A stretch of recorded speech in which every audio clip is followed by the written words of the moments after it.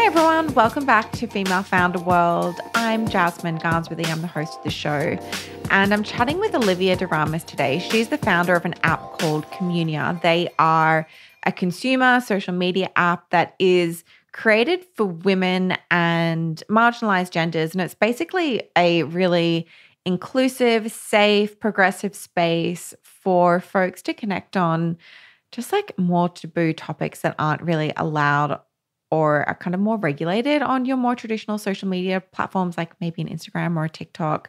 So there's lots of content on there around like money and sex and mental health. And she's got a really interesting story about how she got this off the ground and gets super tactical about how she got those first 100,000 downloads on Communia. If you're someone who is just like generally curious about how you get traction on an app and how you monetize an app, I feel like this is a really good episode. She also shares some ways to get started if maybe you don't have like a ton of capital to throw at a consumer tech product. She's got some good ideas about how to kind of, get proof of concept in a really, really scrappy way. Okay, let's jump in. You are now entering Female Founder World with your host, Jasmine Garnsworthy. Olivia, welcome to Female Founder World. Hi, thank you so much for having me. Excited to be here. For people who haven't used Communia before, what are you guys building? So we are a social networking app and self-development platform for women and marginalized genders. People come to us to work on and talk about different self-development topics, but self-development, I think, in a much more real way. So that includes topics around Me Too, mental health, sex, relationships, money, pretty much everything you wouldn't necessarily feel comfortable being honest about and seeking advice on platforms like Instagram, Twitter, and Facebook. Okay, we're going to dive into and like really focus this episode on how you build and launch an app and all the nitty-gritty of what's involved. Usually we speak to a lot of like e-commerce and consumer brands, but I think a lot of folks in our community are also really interested in this space. But we're also going to talk about community building, which is literally applicable to anyone who is building a business, I think, and something that everyone can learn from you because it's something that you're doing so well. I wanted to call out a milestone that I just think will help people place where you're at now. You have nearly 50,000 followers on Instagram. You've had 100,000 downloads, which is awesome. And that's kind of the point of like where you guys are in your story. Is there anything else that you can kind of like help people understand where Communia is at right now? Yeah, I think in terms of traction, especially, we've gotten a lot of great press coverage. We were pretty lucky early on. We've been covered in platforms like People, Harper's Bazaar, TechCrunch even. Let's see what else. We recently monetized a portion of the app that I can talk about at some point potentially, which is essentially a suite of elevated, community-oriented self-care tools. And so unlike other apps, we've actually monetized very, very early on. Very cool. Okay, so let's like start back in the early days. I want to understand what was happening, just really quickly, why you decided that there needed to be a place on the internet like Communia. What was your kind of, okay, I'm going to go and build this thing moment? Yeah, that's a great question. And the answer is a little bit of a ride. So I'm going to take your listeners on a bit of a story. I am an untraditional founder. I am not from the tech world. I never wanted to be a founder.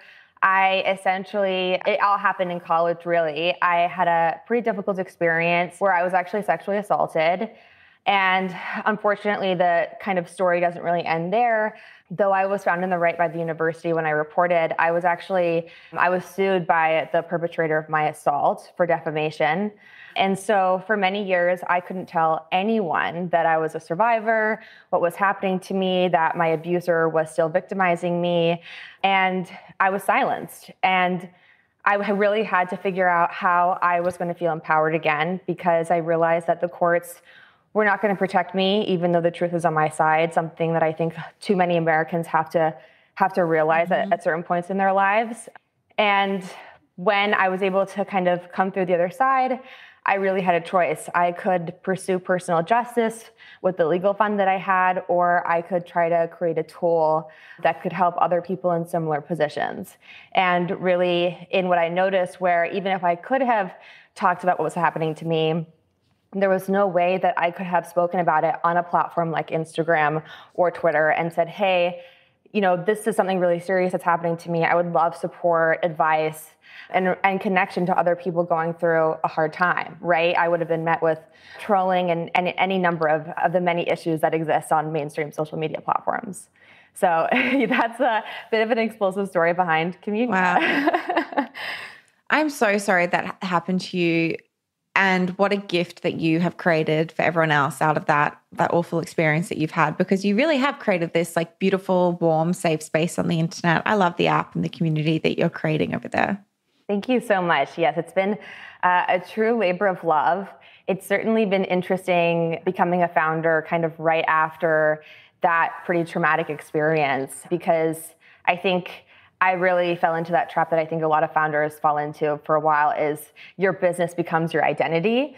So I've definitely done, I could write a whole book, honestly, about, a healthy, I'd read it. Healthy mindset, healthy emotional boundaries around even being a founder. Because I fell into all those traps and have only really in the past couple of months kind of come out of it. And I feel like being able to have a healthy relationship with my business. Yeah, absolutely. That resonates for sure. It's hard to separate yourself from your business when you're in it and it means so much to you. Okay, so I want to talk about actually launching an app. I feel like, first of all, I hear tech bros talking about this on tech podcasts all the time. And they're like, yeah, we just like built an app and then made $1 million. And I'm like, how? How do you create an app? How do you build like a really simple MVP to test if you don't have a lot of funding? And then how do you evolve that into a more sophisticated platform? What was your process? Yeah, so as I mentioned, I'm not from the tech industry. My degree was in international relations. I worked in nonprofits. So I am not a technical founder. And I think a lot of people really get discouraged. There's this narrative, I think, that's very pervasive that basically you can't be a tech founder, you can't build an app if you don't know how to code. And that's just not true. And that's also thanks to a lot of the innovations that have been happening with white label apps, right? There are a lot of no-code platforms that you can use to test out your idea. And that's certainly what we did at the start, right? Because actually, Communia did start life a little bit as an editorial platform, right? When we just launched, I was just building the community first, building our Instagram, publishing stories. And when I revealed that to the people I was working with and to our community at the time, that I wanted to build an app, and that's really where this was going, everyone thought we were crazy. And so I was unsure, but I was able to test it out with these white label platforms that are very cost effective and not have to put in a ton of money up front before I even knew that this was something that people would actually go to. So I think thanks to that alone, there are so many more opportunities for, I think, people who wouldn't traditionally be in the tech space to enter and start creating and building their own digital worlds, which I'm so excited about. And it's actually something that Communia is getting into a little bit now that we've built our own community platform. Something I haven't talked about yet is that we're actually open to licensing the core community aspects of our app to other people, other businesses who want a little bit of an elevated white label experience, but still don't want to take that full step into development. Because definitely once you get towards over there, it's an inexpensive process. So you definitely want to be testing it out. We tested for about a year, I would say. So we took our time for sure. When you want to find a platform to white label, like what's the process of doing that? Is this a Google search? Are there like agencies that help you do this? How do you find something? Yeah, I mean, Google is amazing. I mean, Google does not get utilized enough. They're really all there. They're quite loud and getting louder. I think what I would tell founders who are even in like a consumer space, aren't in the app space and just want their own community app, and just anyone, no matter what they're doing, if they're looking into this, just be really careful about hidden fees, right? And so just ask a lot of questions about hidden fees, I think, and the terms and what that eventual exit might look like when you are ready to build your own app from the ground up, all your own IP, all your own code. Because while it is a great tool, there are certain companies who are less flexible than others there. And will have hidden issues arise. So it's really important that you do a lot of interrogation, even though they're these options that are readily available to you. So I would say proceed with excitement, but also with a little bit of caution as well, if that makes sense. Yeah. What kind of milestones were you hitting, or like what insights had you gleaned from your white labeled app that made you then decide to go forward and build something yourself from scratch?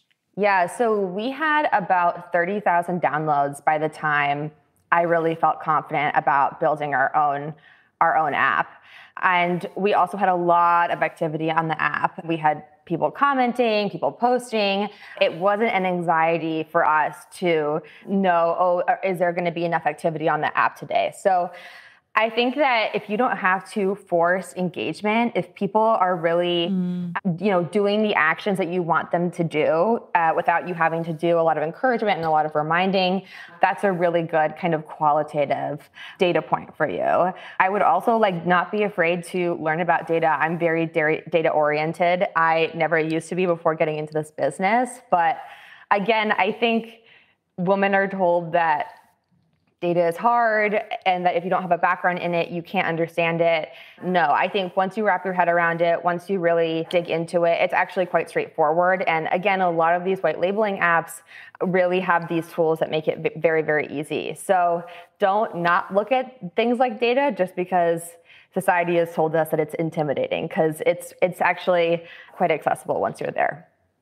We're going to talk about how you actually get users on an app in a second, but I want to keep talking about this building process. When it comes to building your own app from scratch and you're a non-technical founder, what kind of ballpark budget are people looking at to build something? How do you find the right partners? What are the steps to do this? Yeah. So what the average quote that we got when we were first looking into making an extremely basic version of what is out in app stores today. So I want to caveat this with where we're at now is not where we were when we first launched Communia from the ground up, right? So we started with a much more simpler version. So that we were quoted by a number of people for around 60 to 80,000 for that baseline version. So, and I would also say it's always 10% higher than they say it's going to be for any project when it comes to building in the app space. So it's always 10% higher than what they actually quote you. So if you're really exceeding your budget, I would proceed with caution. That being said, once you have that baseline, you can take your time in building the next ideas that you have, the next iterations. You don't have to have everything figured out at that moment. I think we see a lot of overnight successes, or we perceive that there are a lot of overnight successes around, even especially in the tech space. And that's not true. You can absolutely take your time. We've taken our time. And I think we've really benefited because we have had small budgets for the tech space. We have been really scrappy. We have had to be really thoughtful about our choices due to budget, but it's actually allowed us to make less mistakes than other people in this space. When you're building an app like this, when do you decide this is now the right time to monetize it? I know some apps launch right away. You pay, a monthly or a weekly fee to subscribe to it. Other apps introduce paid tiers later on. How did you figure out when the right time was? Yeah, so I love this question because I really do wish that we had done it earlier. It's very intimidating, I think, to start charging when you have a community-based business, but our community really reacted so well to it. And actually, our conversion rates have gone up. Our ads have become cheaper, all since we started charging for a portion of the app. And so that's been very, very interesting to see. I think for us, we're in a unique position because we are a social network, but we are a social network that's out to create a healthier social media environment, a safer one. And so that includes things like a real commitment to data privacy in the ways that other platforms like Facebook don't. So we'll never allow any type of paid advertising on the app, and we'll never sell user data. But that is how big tech and most tech companies, startups, whatever, make their money. So we're really having to prove to the tech world, to the VC world, that you can be a wildly successful, profitable business without taking advantage of people like that. And so I really wanted to show early on that we can create added value features that add to our users' lives and be this really scalable business. And I think we only launched that paid portion of the app in October with that element of Communia Self, our customizable social, private, and collaborative journaling, as well as goal tracking and mood boards, so many things to come. But we're already seeing amazing growth with that and are feeling really, really good about 2023 financially. But really to fully circle back to your question, I think that it just depends on your situation. I definitely in the beginning, back in 2019 when we first started, I saw, the companies that had come before me, well, they were really, waiting for an IPO. They were just taking tons of VC funding and really had no clear way of making money. And so for the first year or so, I thought, oh, maybe I should try to bet on that. But I think when you are taking a stance, and I think nowadays any up and coming business needs to take a stance to be able to stand out. You need to prove very early on that you can do it, that you're not just full of hot air, that your idea is right. And unfortunately, especially for women, we have so much more to prove to the entire world, right? So for us, we decided to go for it pretty early as far as tech is concerned, but I think you just need to follow your intuition, and other people's timeline doesn't need to be your timeline. Yeah, I think there's a lot of pressure, and it's just listening to your gut.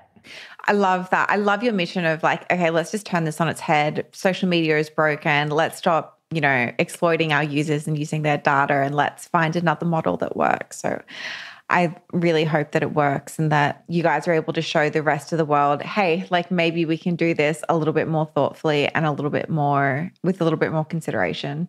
You mentioned before, like your ad costs coming down as you introduce the monetized platform. And I want to understand how you actually get users in this like tech space. We speak to a lot of consumer founders who have different funnels that help them get, their first customers and traffic to their website. How is it different when you're trying to funnel something through to like an app download?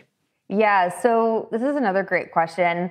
I think there are a lot of similarities. I think like any business, it really helps if you have an existing community. So our Instagram following in particular was, really, really strong by the time we launched even the beta version of the app, right? With just that white label version, we were testing it out. And so all of that organic conversation that was already happening on Instagram was very easy to then transfer over to the app.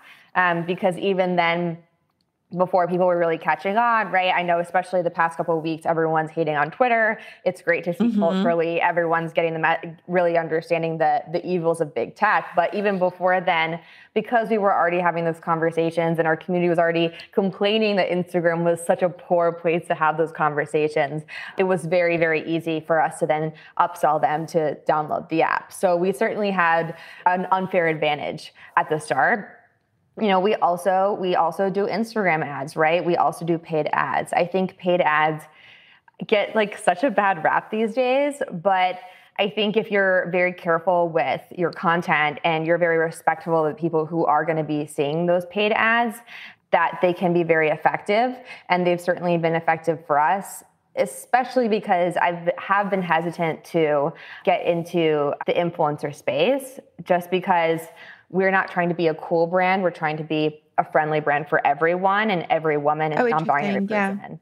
Yeah, so that's the thing. If we had relied on influencers outside the gate, the influencers we would have chosen would have really sent a message about the kind of person that we were targeting, when in reality, we want everyone. And so while I would love to get into influencer marketing more in 2023, that's something I've actually been quite cautious about, just because of, I think when you're building a social network in particular, it's different from a traditional consumer brand where you really have a specific girl in mind. But actually, especially for Communia, we're talking about things like Me Too, mental health. Like, you don't have to have a certain aesthetic to be a Communia girl, to want to support others, to need help in return, right? So that's really why we've really leaned into paid advertising again, so we don't accidentally say, oh, well, this is only for one type of girl. and also really leaning into TikTok, Instagram, and all of that authentic, organic engagement that we already had through that community. And also not being afraid, again, to take a stance and really say what we stand for. So I think a lot of similarities, but I think the whole influencer marketing issue is probably the biggest key difference for us. Super interesting. Is there anything that you did right on launch that you think drove a lot of traction? How did you announce that you now had an app available to download? And like what worked around that announcement? Oh my gosh. So this is like now actually over 2 years ago. So this is actually a really long time ago now. Oh my gosh. Yeah. So different times. Let me think. Even then, again, I came into this business like fully not prepared. So I'll be honest with you, 2 years ago, our marketing strategy was in no way like it's right now. I'm really proud of it. It's very tight. It's very professional. But yeah, 2 years ago, honestly, you guys know it wasn't. And I think what I really credit it to is that we were really one of the first businesses or groups really trying to do a project like this. And so people were really shocked. And also we launched it only a few months into lockdown.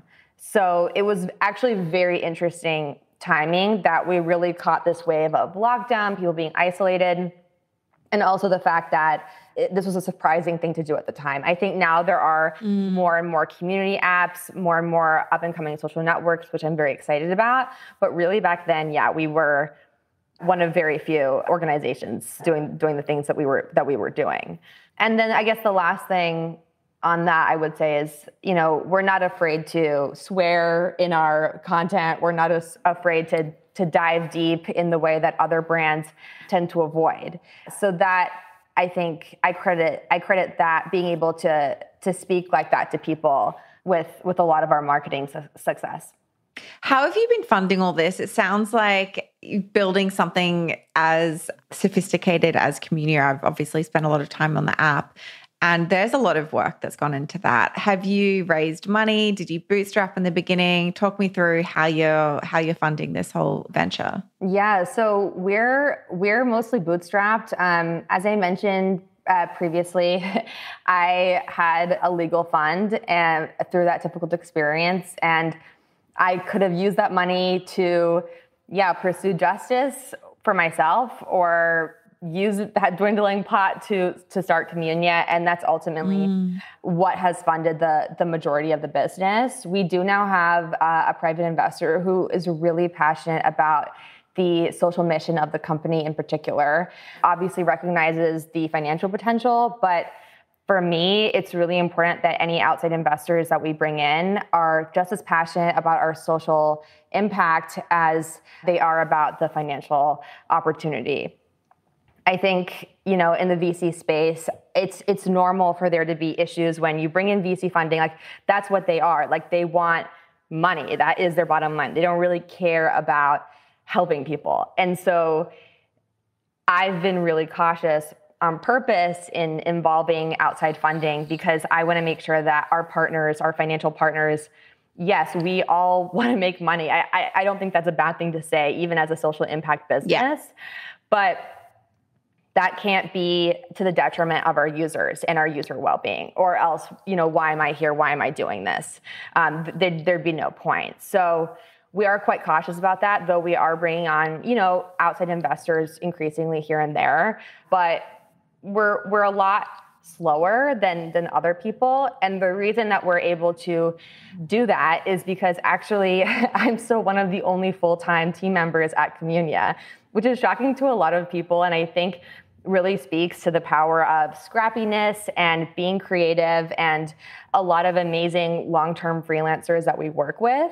And yeah, I'm not afraid to say that. And I'm very proud that we come across like we have a much bigger team than we do. And our developer team is just amazing. And I've just been so lucky to find the right partners and the right people who believe in this mission, who honestly have allowed us to develop an app at a much cheaper rate than we ever would have otherwise. We really lucked out on people. And that's how we've been able to grow so much and become such a sophisticated app without, VC funding, which generally a lot of people have to rely on. I mean, everyone tends to have to rely on that. It's an imperfect system, but we've really lucked out for sure. Amazing. And then the last thing that I ask everyone who comes on the show is for a resource. And that can be literally anything that's helped you as you've been building your business and up-leveling as an entrepreneur and a leader. What do you think folks should go and check out? I have recently discovered this platform called Every, and it basically gets all of these random different newsletters that you wouldn't necessarily come across and puts them all into your inbox. It doesn't spam you, but they basically curate it for you. And that's been really helpful for me, especially with, the fact that all this Twitter news, all of these things in the tech space have really been blowing up. And it's like you can barely catch your breath in the tech space right now with all the news that's happening. And it is so exhausting. Yeah. I can't. Yeah, I spend hours of my time reading the latest mess, right, that Elon Musk has created, and I mean so much more, right? So, but I've loved having them because this sounds like an ad. It's not. They've just been very helpful, again, in staying super informed with the industry that I'm in, without having to subscribe to every single publication, every single website. So that's been super helpful in particular right now. Amazing. Olivia, thank you so much for coming on Female Founder World, and congratulations on everything you're building at Communia. We love to see it. Thank you so much for having me. Hey everyone, Jasmine again. Thank you for tuning in to that episode of the Female Founder World podcast. If you loved it and you loved Olivia like I do, she is honestly just like such an inspiring founder. I'm a big fan of Communia. I use the app. Aesthetically, it is just so beautiful. You should actually check out their Instagram feed as well, just to get a feel for like the branding and the vibe, because I feel like they're the best out there right now in terms of branding and content, and it's just really worth looking at for your own inspiration. But if you did enjoy it, take a screenshot. Share this episode on your Instagram stories and tag me at Jasmine Garnsworthy and tag the pod at Female Founder World, and I'll be sure to repost it. Okay, guys, chat to you next time.